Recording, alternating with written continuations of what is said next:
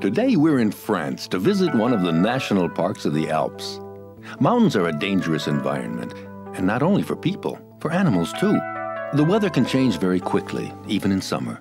A sudden fog can make it treacherous to stray off the path. Dangerous and possibly painful, especially at this high altitude.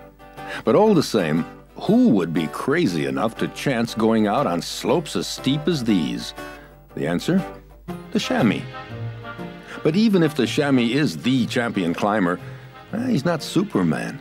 Leaping from rock to rock is a risky business, and sometimes they fall too. It's true, chamois spend all their days up on the rocks, and it can be so tiring that sometimes the troop takes a break in the snow at what's called a fern. And it's then that the young chamois really let off steam. It's like recess at school. You try to scare each other. You even scare yourself, running around in all directions. And especially, you do roundabouts and slides, and they can be terrifying. Yeah.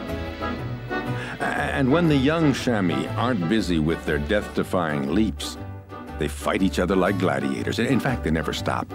But they're the only ones. Now, it's summer, and one thing chamois hate is getting overheated. Oh no, the adults would rather settle into the snow to keep cool.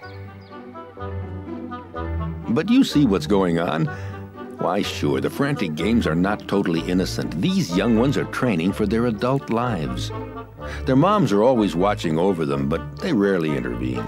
No, a chamois has to learn how to manage on his own, to be agile and courageous.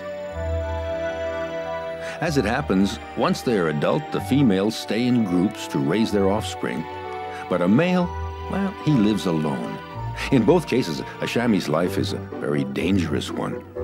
So, might as well enjoy playing while you can. After this little break, the troop of chamois is going to leave. Fun time is over. One last check to make sure everybody's here, and then it's off to the next big climb. At first it looks easy, but our jumpy little friend has to learn to save his energy and to stay behind his mother. That's right, just like that. Because if you want to live to be an old chamois, you have to learn to be a careful chamois.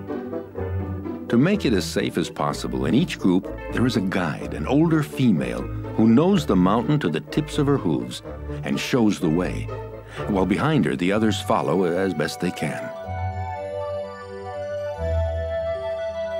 All the same, one question remains. Why do chamois spend all their time climbing up and down mountains if it's so difficult? That's easy. They go up in the summer to keep cool, down in the winter to keep warm. You know, when you think about it, I guess a chamois is pretty smart after all.